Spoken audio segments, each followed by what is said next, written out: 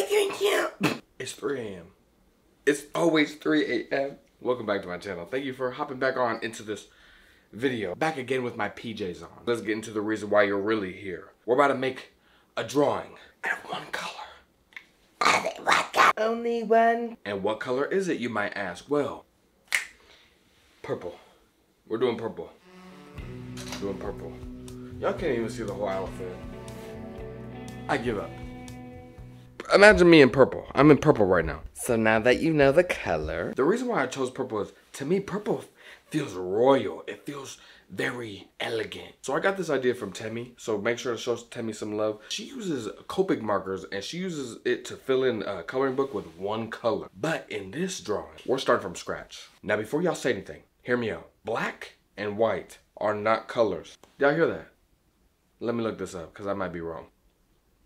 They're shades. So I'm going to be using black and white. So I don't want to hear nothing. Anyways, enough talking. Let's go ahead and get into this purple drawing. Meet me at the desk. Bring your purples. Bring your purple oil pastels. So let's begin. This is my little setup for my oil pastels. This is where I put all my juicy colors and all these different brands.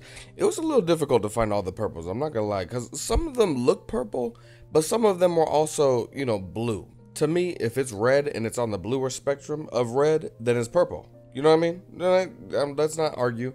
This is purple. So I got all my purples from all the brands I got. I think I have about 4 or 5 brands. And yeah, I just kind of stretched them out, kind of laid them out. Look how pretty they look. They're kind of nasty, but here's white and black. Don't come at me. They're not colors. So this is the color I started with, something a little dark, but I wanted to go for a portrait that, you know, screams regal, rich, and just powerful. So I was going with this vibe, and y'all, this drawing was not it. This was not it. I was trying to change the face shape, and as you can see, change it up. I gotta switch papers. It was awful. So I went in again. I sketched out a different kind of way. I kind of used the side of the oil pastel to kind of smear it a little bit. To me, this is just a faster way of doodling, but I'll let y'all watch.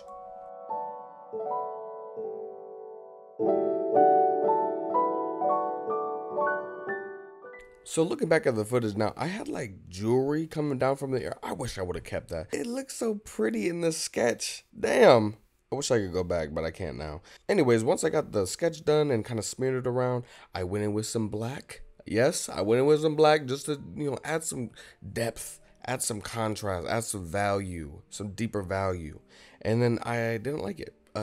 It was not, you know, using, you know, many different oil pastels and only one color of that oil pastel. Some of them you really see how bad and translucent they are. You know, with some of the cheaper brand, purple is not it. Is not it. And I didn't want to give up on this sketch, so I ended up just scraping the layers off and restarting. You know, doing this is very risky, but hear me out. It will make you feel a lot better, especially when it goes your way the second time. So I went in with the darker color. The black is very rich and not as translucent as that purple. So I went in with that, started smearing it around. That way I could find my values again and really get a good idea of where I want to put all these, you know, tones. You know what I mean? Actually, this is all the same kind of tone. I mean, it's all purple, but I was kind of losing it in the beginning sketch. But as I was doing this, I really got a lot more confident, especially restarting. And hear me out. This might be a sign. If you're working on something and it's frustrating you, it is okay to restart or paint over something or scrape something off. If it's just not working, scrape it off. You got this. You're an artist. You can do it again. So let me stop rambling. I'll let y'all watch for a couple seconds and then I'm going to interrupt. So I'll talk to y'all soon.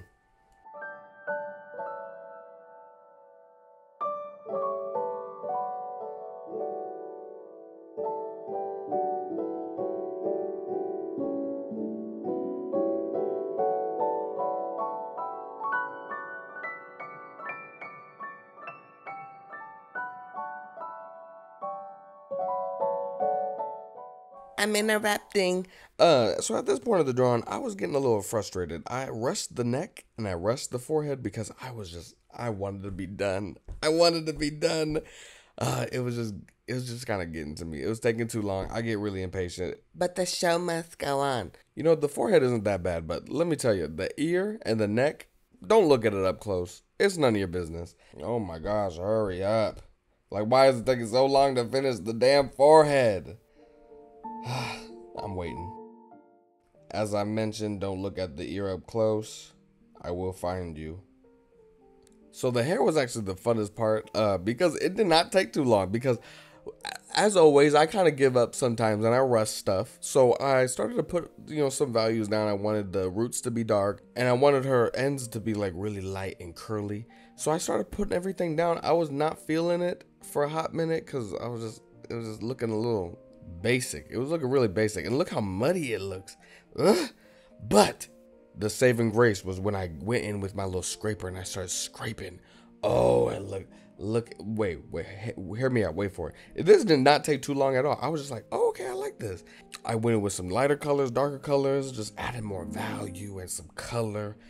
And oh, look at it. So close up, it doesn't look like nothing. It doesn't look like anything, but from far away, let me tell you. So for the background, I wanted to do something really basic because I was already over this drawing. I'm not gonna lie, it was taking too long and I'm impatient. So went in with like this, I don't know, periwinkle purple or something, and I took a rag and kind of smeared it around, and then I added like a white circle in the background. I'll let y'all watch.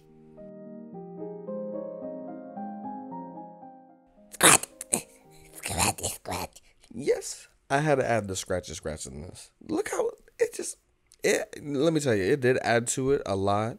I did not add too much scratch to it because, I didn't know what the layers underneath was going to look like, so I didn't want to mess it up. But look at this.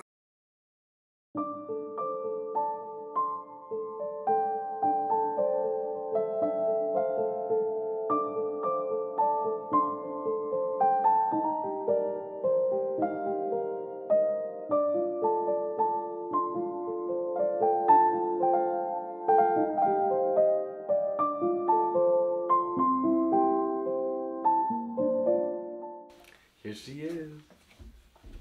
All done. Miss Purple. This was a challenge. It turned out better than I expected. I really like the idea. Here's a little up close if you want it. Okay, thank you for joining me. And as always, thank you so much for watching. If you have any questions, concerns, please let me know down below. And if you have any suggestions on what I should do next, also, please let me know down below. I always like the suggestions. And please don't forget to like and subscribe and click that little bell so you know when I post, because I am very random. I haven't seen y'all in like a month. But I'm coming back for spooky season. Just you prepare. You get ready and prepare yourself, because it's gonna get wild. Bye. Bye-bye. Got my house. Get out my house.